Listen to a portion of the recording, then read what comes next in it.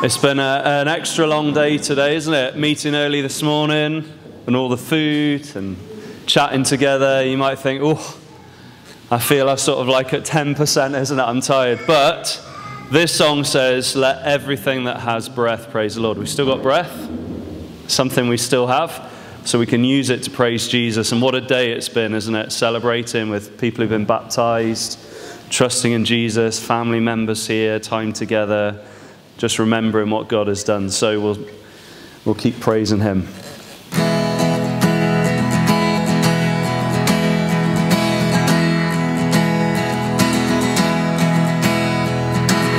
Let everything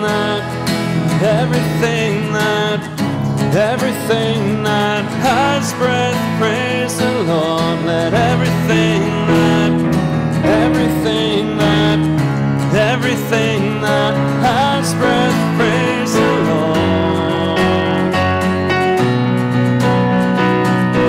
Praise you in the morning, praise you in the evening, praise you when I'm young and when I'm old. Praise you when I'm laughing, praise you when I'm grieving, praise you every season of the soul. If we could see how much you're worth, your power, your might, your endless love, and surely we would never cease to praise. Let everything that has breath praise the Lord. Let everything that has breath praise the Lord. Praise you in the heavens, join with the angels, praising you forever and a day. Praise you on the earth now, join with creation, calling all the nations to your praise.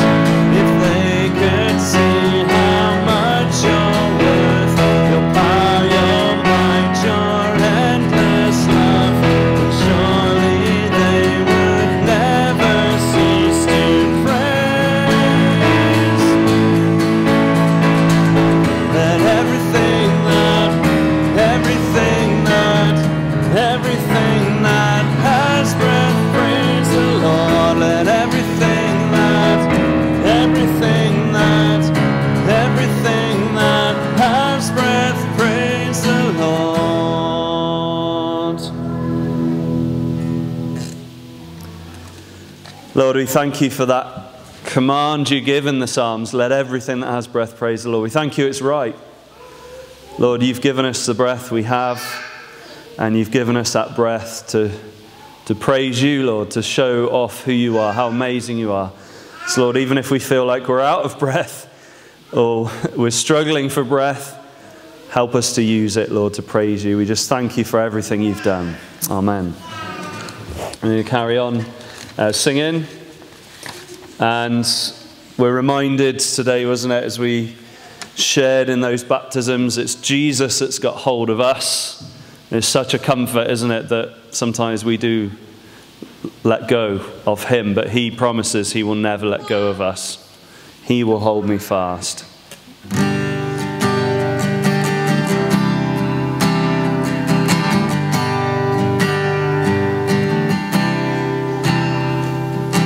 When I fear my faith will fail, Christ will hold me fast.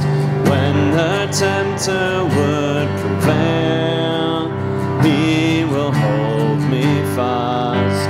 I could never keep my hold through life's fearful path, for my love is often cold. He must hold me fast.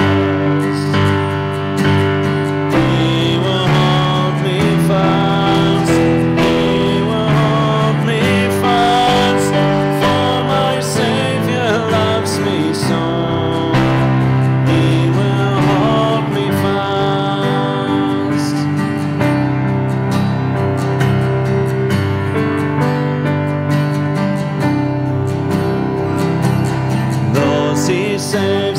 His delight. Christ will hold me fast, precious in His holy sight. He will hold me fast. He'll not let my soul be lost. His promises shall last, bought by Him at such a cost. He will hold me fast. He will hold me fast. He will hold me fast. For my Savior loves me so. He will hold me fast.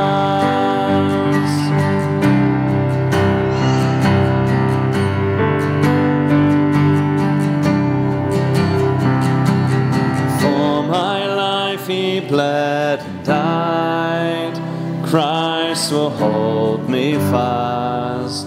Justice has been satisfied.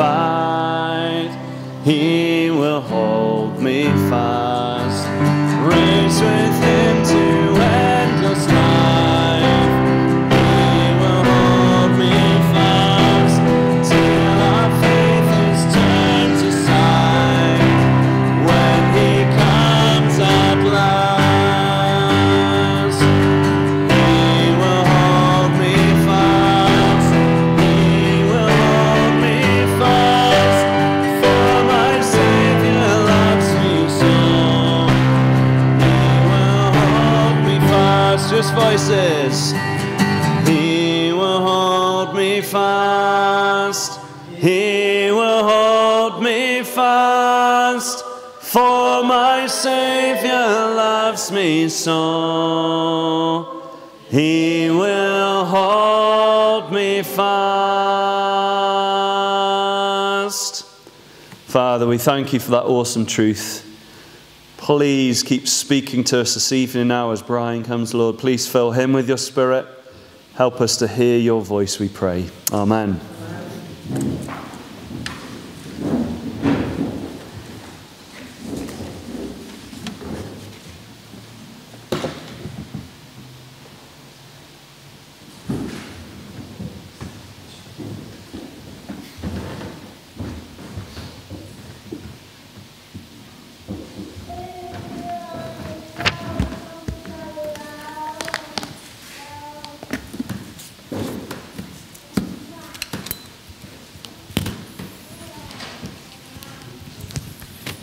Evening. Yeah, I'm going to do the reading as well, just because it's really just one verse. And you'll be on there. It's Galatians 2:20.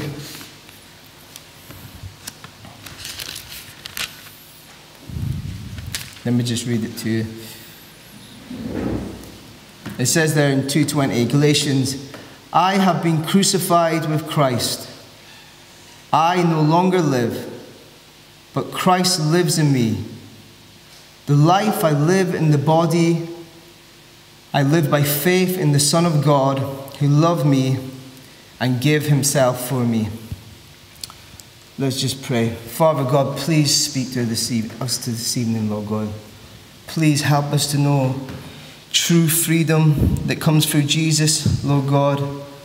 Lord, I pray that in this room that You'll just begin to set people free, not because of some wishful thinking or some sort of dream, but because, Lord, that's why You've come. You've come to set people free, Lord God. Lord, but help us to know that freedom only comes by faith in Jesus, Lord. It's only by trusting You, Lord God. And Lord, help us to give up our own efforts to try and change ourselves, fix ourselves, to please You, Lord God. It truly is a waste of our time, Lord God, to do that. But Lord, when we just trust You with everything, then we have freedom, Lord God. In Jesus' name we pray. Amen. Amen. So I do think this message can give you freedom tonight. Not because it's somebody's preaching it, because it's God's word.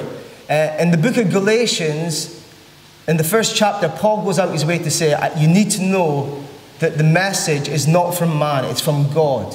And that changes the whole ball game. And you maybe think to yourself, that thought of freedom, maybe you've been enslaved to things for so long, the thought of freedom is like, oh, that's in the distant future. Or you might think, which the Galatians did, you might think to yourself, well, what have I got to do? What have I got to do to be really free? How can I be free? And that's what the Galatians were. If you read the Galatians, in one way they were a headache of a church. They are a headache of a church because Jesus uses Paul to plant this church. And they had the gospel so clearly given to them. The gospel was so clear to them that he says, it was like Jesus was crucified in front of you.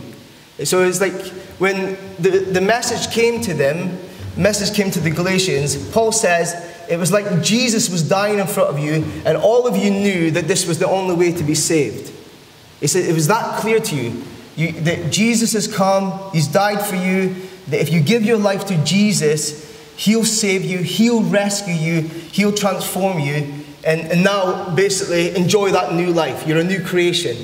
But the problem with the Galatians is they never stuck with that. To just kind of give you a couple of examples to help you understand what was going on with them. It's like Jesus came and took off their chains. He took the chains off. But the Galatian church put the chains back on. And you can do that as a Christian. That's why the Holy Spirit says through Paul, I'm perplexed about you. I'm perplexed because you had the gospel. And it goes on in Galatians, it keeps repeating a point that's saying you really did have an amazing experience. There was an amazing experience that was profound. But he says, but I'm perplexed in how you're applying that experience. I'm perplexed in how you're embracing this freedom. And it was like for them, Jesus took the chains off and then they put them back on. And it was like, another way to kind of think of it was like Jesus, your Christian walk is not Jesus taking you out a hole and then he says, bye, you're on your own. It's not like that. He gets you out the hole, he keeps you out the hole, and he brings you into an amazing new life. And the Bible says that that's all done by faith. And that's why the title of this message, you've got two options. You've got human effort or you've got faith. You've got human effort or you've got faith. And the Galatians, they start off with faith. But they start going into human effort. In other words, and it's in our nature because we like the challenge. We don't, in one way, we think that we're more, there's a verse in 6:3 I think really sums up why they took this bait. So it was like Jesus took them out the hole, and it's like the Galatians were saying like, okay, I'll take it from now, Jesus. I'll sort my life out now. You've got me out this horrible situation. Now I've got the strength to keep going and keep changing. And it says in 6:3, if anyone thinks he is something when he is nothing, he deceives himself. Because there's a tendency to think, I'm something. And I got myself into a deep hole, and all of a sudden, Jesus has got me out, and but I really can make it, isn't it? I really can change. It was just I couldn't change in that season.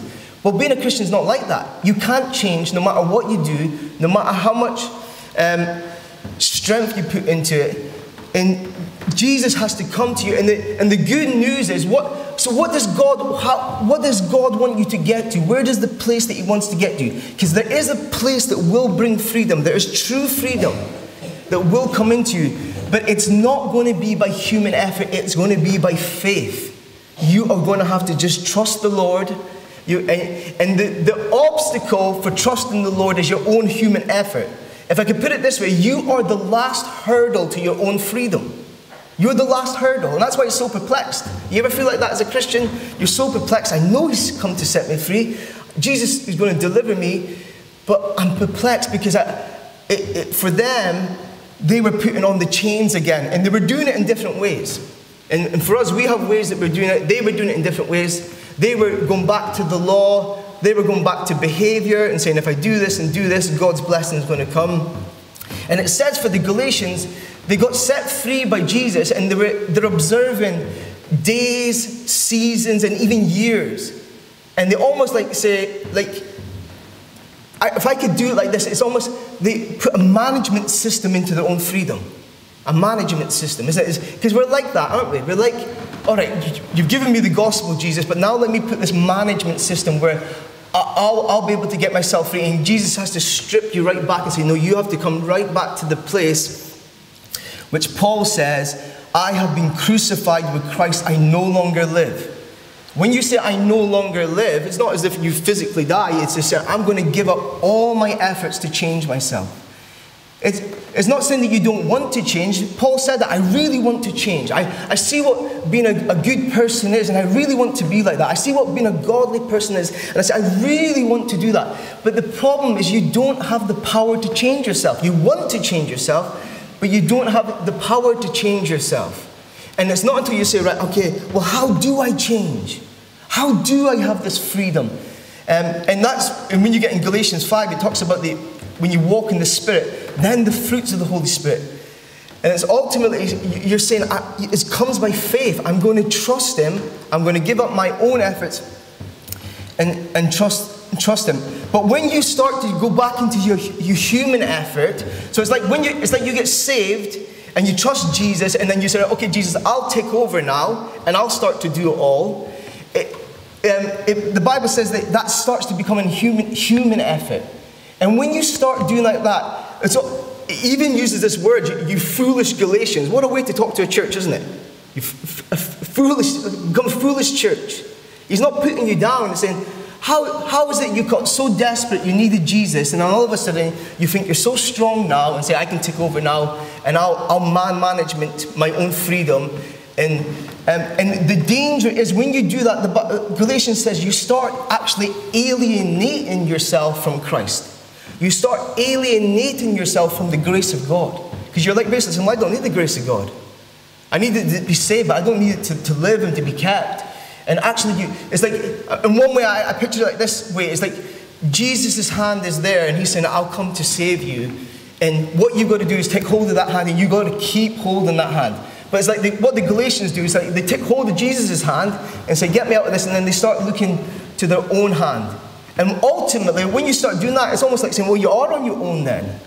And the Bible calls that, it says it in Galatians, it's a miserable principle, isn't it? It's a basic principle, a miserable principle, because everything relies on your efforts.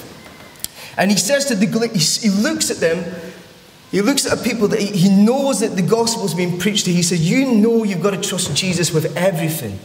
You don't just trust Jesus to get out of a hole, you trust Jesus to stay out of the hole. It's a whole package. You trust Him now and you trust Him forevermore. And he says to them, oh, you foolish Galatians, he says, who has bewitched you? He says, it's almost like someone's put a spell on you. You embraced faith, you embraced trust in Jesus, and then all of a sudden, you've built up this management system of trying to maintain your own salvation. And it causes a perplexity of when ultimately, not that God is perplexed, but He speaks through Paul, isn't it? A perplexity. What are you doing? That's not how you've come to know Jesus. And he says in 3:1, before your very eyes, Jesus Christ was clearly portrayed as crucified. I would like to learn just one thing from you. Did you receive the Spirit by the works of the law or by believing what you heard? Are you so foolish? After beginning by the means of the Spirit, are you now trying to finish or complete your goal by human effort? He's saying you started in the Spirit. You start saying, I'm trusting. And he's saying, are you going to now try and complete this goal by human effort? In other words, what is the goal? It's to be free. It's to be set completely free. And God's saying, you will begin to switch hands. And say, well, you're going to look at your hand. How do I get myself out of this hole? How do I do that? And actually, it brings you into a place of what Galatians says is you actually go back into slavery. You actually willingly put the chains back on you because the only way the chains came off you in the first place was through Jesus Christ. In other words, Jesus says to you, I'll save you. I'll rescue you. That's not a one-time thing. He said, I am rescuing you. I am saving you. You will trust me. You will put your faith in me for you live by this faith, it says. You don't have a faith moment. You live by the faith. And then you're going to have this freedom. And Paul gets it right here, but the Holy Spirit gets it right. And he says you've got to get to the place where you basically say, I no longer live now. And it says there in verse 2:28, he says, I have been crucified with Christ. I no longer live, but Christ lives in me. The life I now live in the body, I live by faith in the Son of God who loved me and gave himself for me. And you get to that place where your effort doesn't have to just diminish. You have to give up completely your effort of trying to set yourself free. You have to give it up completely. I cannot change myself, no matter how hard I try. I cannot transform my heart. I cannot make myself right with God, no matter what I do, no matter what I say. And what you say, when I no longer live and I've been crucified with Christ, you're saying, I died to all the thoughts of change in myself. And the choice is it going to be human effort or is it going to be faith? Am I going to just trust him and believe him and follow him and that he is going to do what he says? That's basically what your faith is. God will do what he says. He'll do what he's promised. He's promised to rescue. He's promised to transform your mind. He's promised to give you a new heart. He's promised to take you to heaven. He's promised to give you the Holy Spirit. He's promised to bear the fruits of the Holy Spirit. He's promised your faith relies on the promise. That's what you've entered into. You've not entered into a system, a man-management system of trying to get this blessing or maintain this blessing through human effort. And you not only enter by faith, but you live by this faith. It's, I'm going to keep trusting God. He's going to do what he's promised. He's promised me. He come to me in my darkness. He come to me in my lostness. And he began to speak into my heart. And he began to promise me all these amazing... Think of all the things that God promised you, isn't it? I'll rescue you. I'll get you out of that. I'll change your heart. I'll change all these things. I will do it. And your part is to trust that. See, it's not about your promise to God. It's about God's promise to you. And your part is you just trust him. I am going to completely trust you. And I'm going to completely rely on you. And it's actually good news when you say, I no longer live. I'm no longer going to strive to try and fix my situation, to change my situation. It doesn't mean that your situation won't change. In fact, when God fills you with his Holy Spirit, you will put more energy and effort and more love into it than you ever did. But it will be God's Spirit working through you. It will be the wisdom of Christ. It won't be like you go on a holiday. In fact, you'll engage more in what you need to do. You'll reconcile more. There'll be more restoration. There'll be more energy. There'll be more hard work at work. There'll be all of those things. Because it's Christ that lives in you. And he's going to transform you. And he goes on to say, may I never boast except in the cross of the Lord Jesus Christ, through which the world has been crucified to me and I to the world. I like that. Jesus Christ, who the world has been crucified to me. He said, I'm not going back there, but also it says, but I to the world. It's that both efforts. I'm not going to try and change myself. Jesus is going to transform me. And he says this, neither circumcision or uncircumcision means anything. What counts is a new creation. He's basically saying, it's not what you can do, and it's not even what you can't do. It's simply you coming and saying, right, I'm going to put as a Christian, you live by faith. You are a believer. That's what he's called. Jesus says, believe in me. He didn't say to Peter and John, go and fulfill all this or go and do all this. He just says, just believe in me. And I'm going to transform your life. I'm going to give you a brand new life. And it's not, he's basically saying, it's not your own effort. It's not what you can do and it's not what you can't do. It's God in his love and in his mercy and in his kindness has come to you and said, he's saying, I love you. Jesus Christ has died for you. And I promise I am going to transform your life. I promise I'm going to give you new life. And your part is now to say, I trust you. I trust you on that. And that's where the freedom comes, because God says he will give you his Holy Spirit. His Holy Spirit will live inside of you, and that will bear fruit inside of you. And it doesn't matter how hard you try, you can't change anything. It says there in 4:5 that what we do have by faith is that you receive adoption to sonship, because you're his sons, God has set the Spirit of his Son into your heart, the Spirit that calls out, Abba, Father. And it says there, by faith we receive the promise of the Spirit. It's saying it's by faith. I'm going to trust in him. I'm going to believe what he said. I'm going to fully rely on that. And God says that Spirit comes inside you, and that Spirit starts to tell you you're a child of God. The Holy Spirit witnesses with your spirit, says, and says you are a child of God because of what Jesus has done. And what did you do? What did you do? You believed. That's your part. You just believed. You had faith. And what the problem was, the Galatians were putting a new management system of how that would work. And it's saying, if you're going to start just saying, well, it's all human effort, Jesus gets me out the hole and then I take over, then you're going to be enslaved again. But if you're going to walk in what it should be, and that's what he's bringing them to, that's what the freedom comes in. Say, I'm going to keep believing. I'm going to keep believing that Jesus is going to transform me. And it says there, in 2:20, it says, the life I now live in the body, I live by faith in the Son of God who loved me and gave himself for me.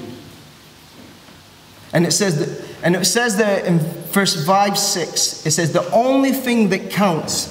And look at this, after all of the other things, they've got this whole management system, all their human effort, all these different ways they're trying to transform themselves. And Paul just strips right back and he says, look, the only thing that counts, the only thing. You want to try and add all this sort of things, it's going to make you miserable again. If you want to say it's your own hand will make you miserable, won't it? If my own hand's going to get me out of a hole, I'm a miserable person. Because I don't know how to get myself out of holes. I don't know how to change myself. And that's what the Galatians would do. They're looking at their own hand. You got all this, you've got all this. And why do you do that? It's pride. It's pressure. It's the way the world works, isn't it? But it's going to, if you start doing that, if you look at your own hand, it's going to throw you into confusion about God's grace, because you've got to completely put that aside. And he says the only thing that counts is faith expressing itself through love. He said there's one thing that counts. And the only way for me to try and to interpret that verse is basically like this. It's as simple as this. I trust that he loves me. I trust it. I take hold of Jesus' hand and I just trust it. He loves me. And because he loves me, he's going to rescue me. Because he loves me, because Jesus has died on the cross and the blood has been spilled, the sins are going to be forgiven. And it's that faith and saying, I trust in his love. And that's, God saying, that's going to get you through. That's going to bring new life to you. Because the truth is, we don't have the power to change ourselves, even though we want to. And our part is saying, and God knows that. He's never asked you to do that, isn't he? In one sense, we've failed that. But what he has said is, I'll come and I'll rescue you. I'll be God to you. I will transform you. I will save you. And I will come and live inside of your heart. And in your heart, I will start saying to you, it says that the Spirit calls out, Abba, Father, inside of your heart. You've come into a relationship. Can't you see that? You come into a relationship and the Holy Spirit lives inside you and says, Abba, Father. God is your Father. Jesus says, when you pray, our Father. And it brings that freedom. Isn't it freedom? Isn't it freedom to say, God loves me, he's going to rescue me, he's going to help me. That's what I'm relying on. I'm relying on him saving me. I'm relying on him rescuing me. It brings such freedom into your heart, isn't it? Faith expressing itself through love. Isn't it? For God so loved the world. What's his motivation? If you take love away from God, what have you got? Except the big guy in the sky pulling all the levers. Imagine him pulling all the levers without this love. No, you've got this love, and he said, I've died for you, and you're going to have to trust that love. You're going to have to trust that you can't imagine that, you can't get yourself out of the hole, and God's saying, I'm going to get you out because I love you, and you're going to have to trust that I love you. And he shows it, isn't it? How does he demonstrate the love? The Bible says that God demonstrates his love for us in this, that while you were still a sinner, Jesus died for you. He doesn't just say, I love you. Anybody can do that, isn't it? Cheap love. I love you, I love you, I love you.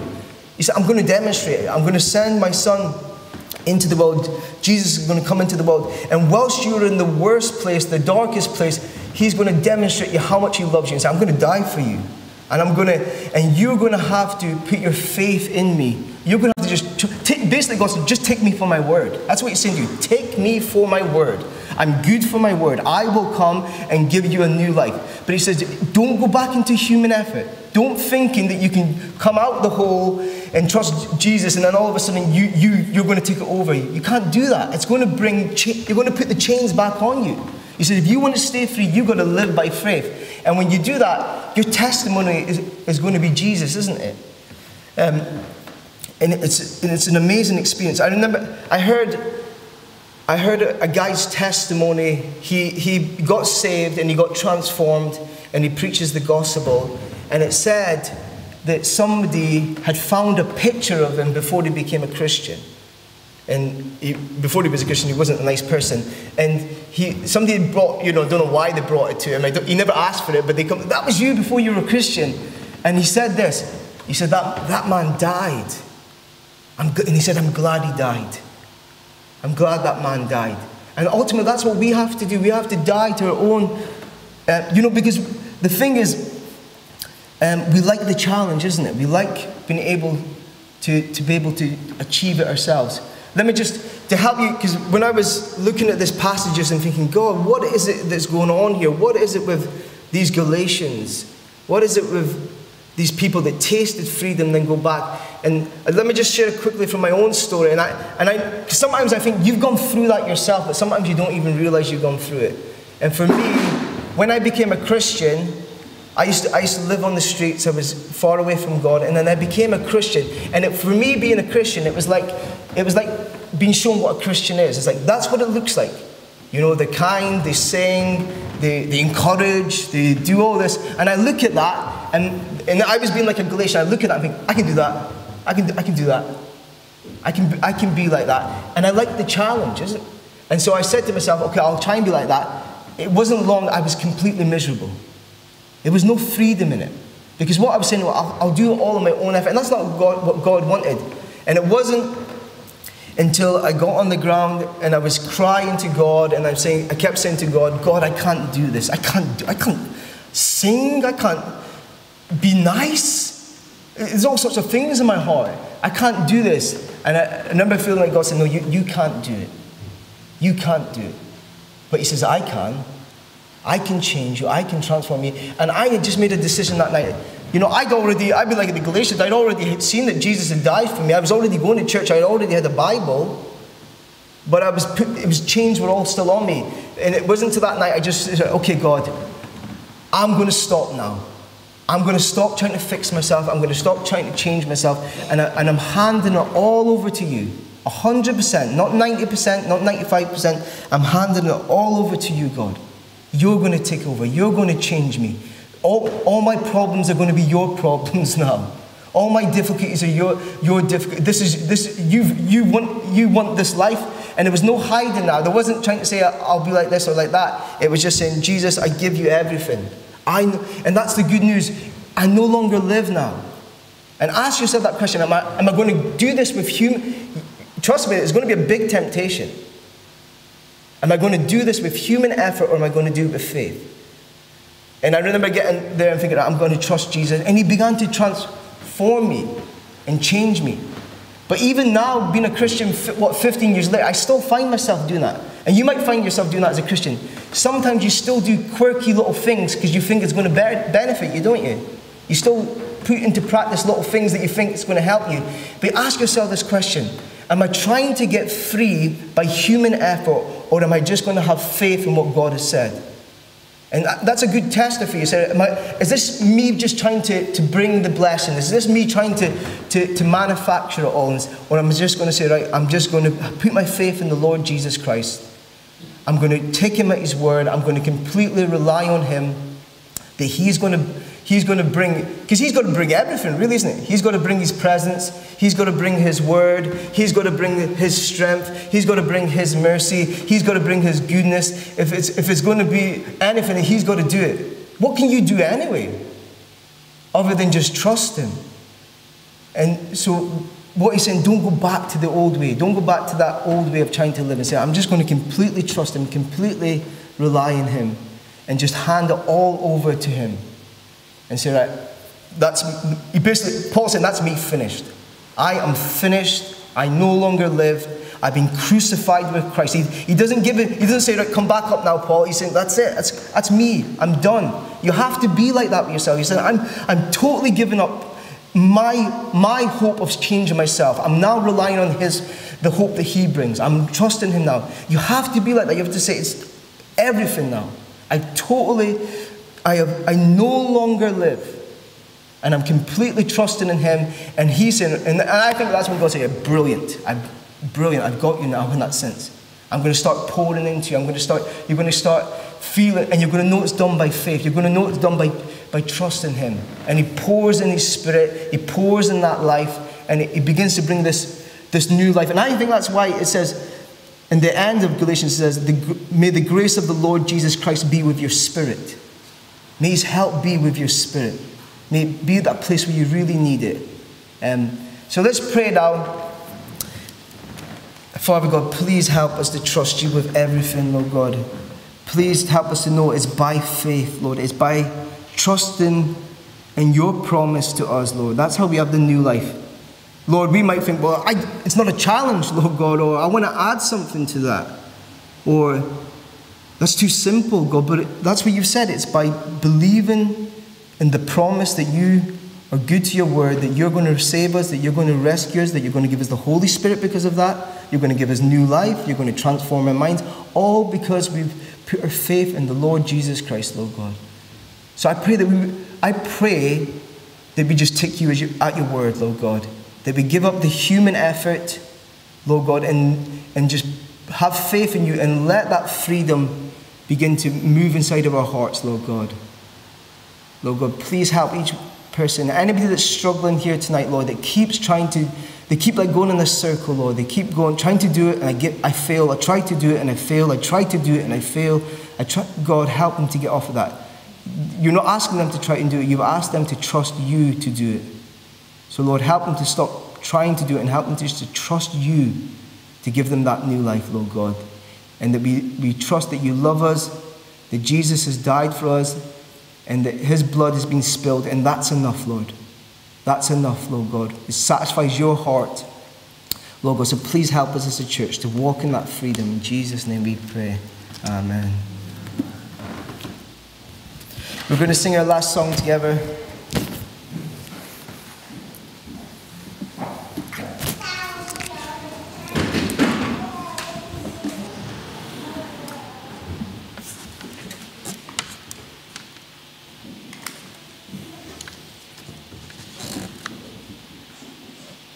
If we can stand, if we're able.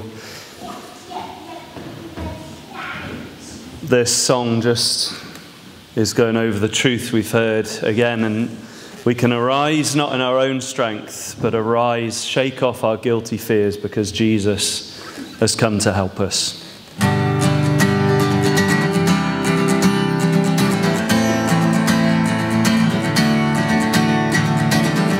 Arise, my soul, arise, shake off your guilty fears.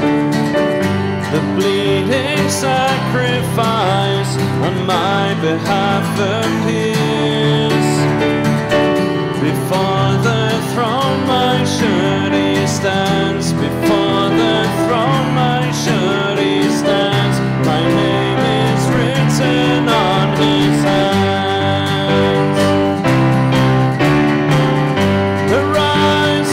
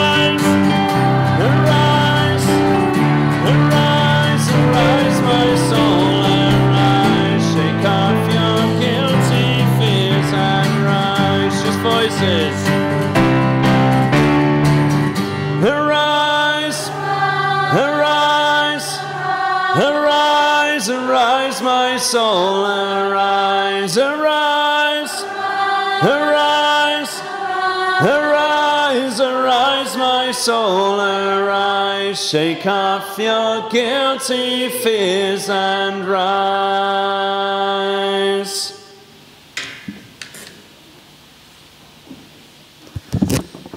We can raise our hands just to receive what Jesus says. A very well-known verse, but I think it sums up what we've heard. So from Proverbs chapter 3, trust in the Lord with all your heart, and lean not on your own understanding. In all your ways acknowledge him, and he will make your paths straight. Amen.